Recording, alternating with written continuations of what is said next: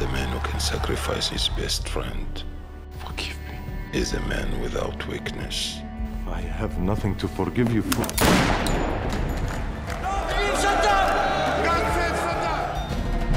They are calling it genocide. Genocide. It was war. What did they expect us to do? Send flowers? The most important thing to my father is loyalty. At any cost. Who dares to challenge the president?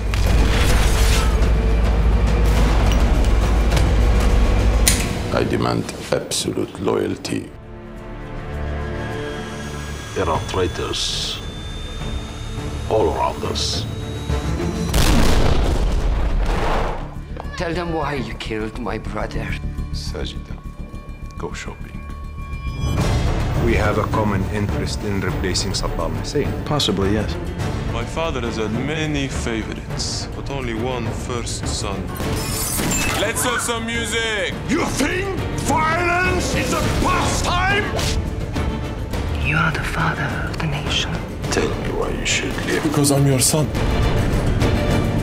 This